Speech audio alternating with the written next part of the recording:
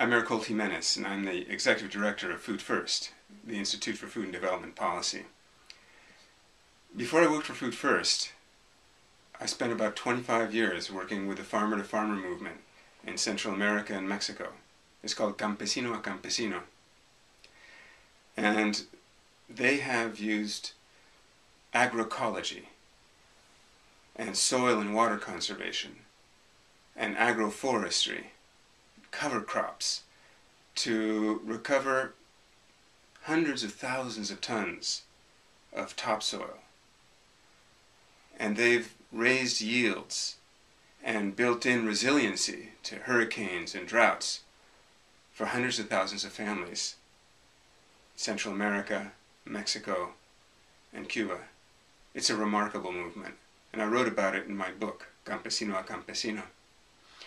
Today, the men and women of the Campesino movement have launched a campaign to save the pollinators, because they realize that because of loss of habitat, the use of pesticides and chemicals, monocultures and GMOs have been killing the bees, the insects, the birds, and even the bats that pollinate our crops throughout the Americas. They'd like you to help. For as little as $100 an acre, you can help Campesino train new farmers, provide tools, provide plant material and seeds to establish new habitat for pollinators. And at the same time, they'll be conserving soil and water and vegetation. They'll be reforesting. They'll be rebuilding the agroecosystems of Central America and Mexico.